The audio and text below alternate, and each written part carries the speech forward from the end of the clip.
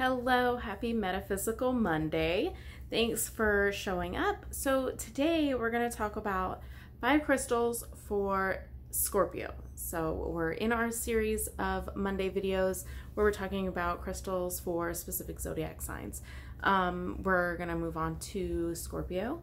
And before I start, and I say this I think maybe in a couple of the videos, but really whatever stone or crystal you're drawn to is what you need to be working with. So these are just some stones that I found that work well with the typical qualities of a Scorpio. So let's get started. All right, so the first one I have is blue calcite.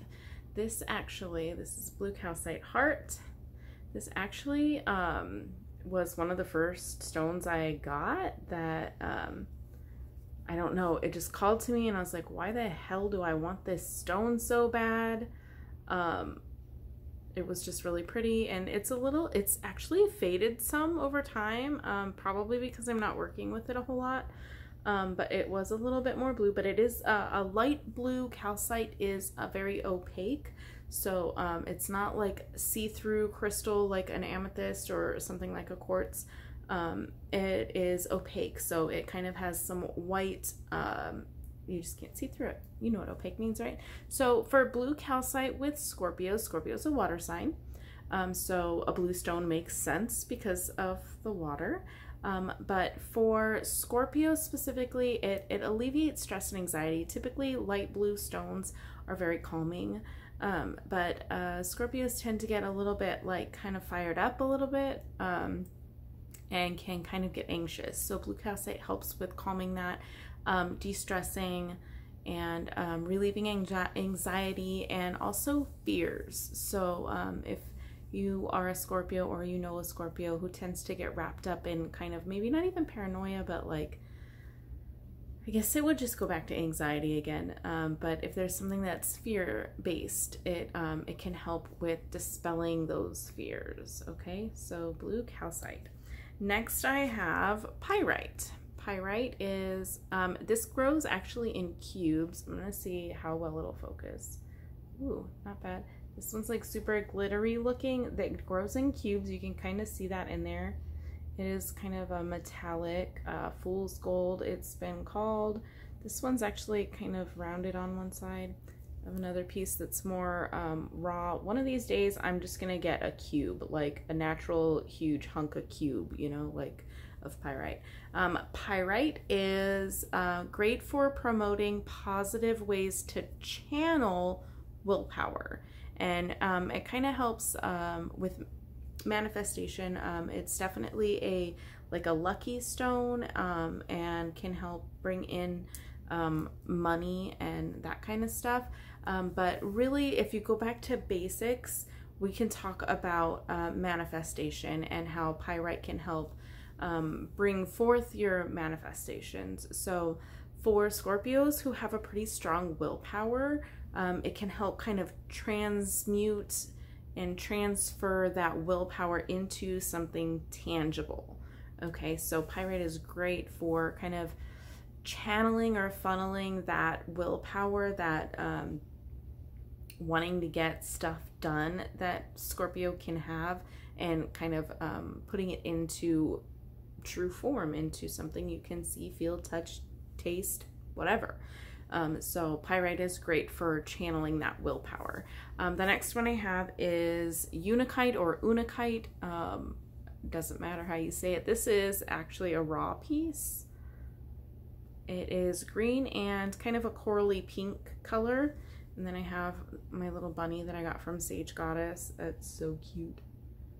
I think I have a picture of this guy and his little brother on Instagram. But unakite or unakite, that is good for releasing things that are kind of trapped in your heart. Unakite or unakite, I can never decide how I want to say it, so I'm just gonna say it both ways every time. It connects to the heart chakra with its green color, and pink and green are both associated with the heart chakra. So it can help kind of release things that are trapped in the heart, in your heart space. It's for healing purposes, of course, but also physically with your heart. If there's like a heart issue, then that can help heal that as well. So things having to do with the heart, releasing things that you're kind of holding on to that are not serving you, but you can't seem to let it go because it's just so much in your heart. Great for that as well, which I think Scorpio can have a little bit of a thing with, not really holding a grudge necessarily, but being kind of emotionally attached, being a water sign, being emotionally attached to things that really aren't good for you anymore. That's definitely a Scorpio trait that this can kind of help with. So next is another heart chakra stone. This is malachite. This is the only piece of malachite I have. Malachite is easily faked. Okay, so if you see malachite that has any black in it, it is not malachite. It's probably clay. But malachite is commonly, I mean, I've even seen some YouTube videos showing how to make fake malachite out of clay, out of polymer clay. But this is my malachite. Malachite is great for releasing toxins, especially from your heart, like I said. It can also help prevent you from taking things personally. If you know a Scorpio, Scorpios tend to kind of take everything to heart, right? This helps kind of not really block it, but the way I see it, the way it's being shown to me right now is as a filter. It filters things that you take into your heart. That way you don't end up needing the unakite to kind of release anything that gets trapped in there, because malachite will kind of serve as a filter to only allow the good things in and kind of help you not take things so personally. So that's malachite, great for Scorpio.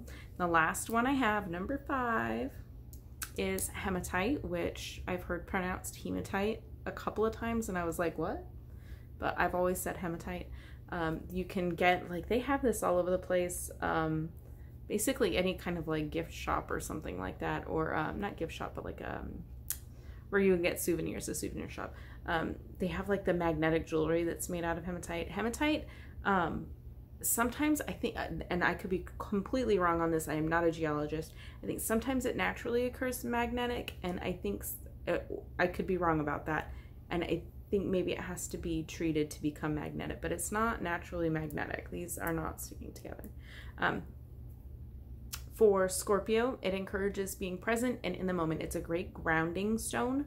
So it helps Scorpio ground and center, which any grounding stone, and I feel like every single one of these videos, I'm gonna have to look back, I think every single one of these videos there was some type of stone that was good for grounding, because everyone needs grounding, okay? We live in a world where everything is fast-paced, gotta be first, gotta have the coolest shit, gotta have the newest gadget. Like, that is, like, society as a whole is ungrounded, if you ask me. So I think almost every video, if not all of them so far, have had a grounding stone in them.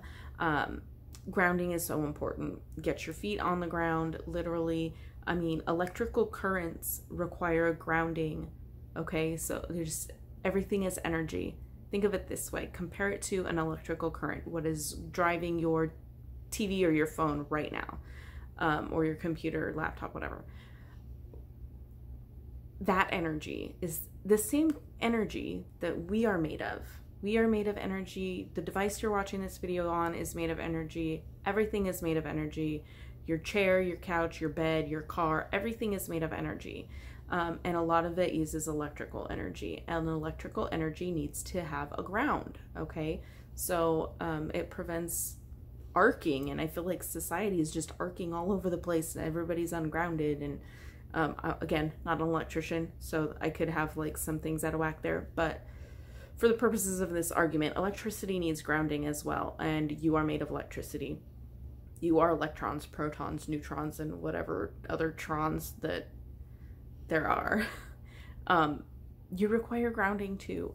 And if you don't get out in nature enough, if you don't put your hands in some dirt, walk around barefoot, those are great ways to get grounded too. But this also helps you connect to Mother Earth, which helps ground you, grounds your literal electrical current flowing through your body, keeps you out of your head and more present and in the moment. For Scorpio specifically, I would say this would help with any type of tendency to be judgmental.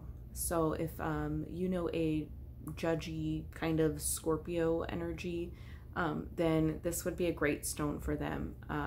Do I have this necklace right here? I don't think it's in this room.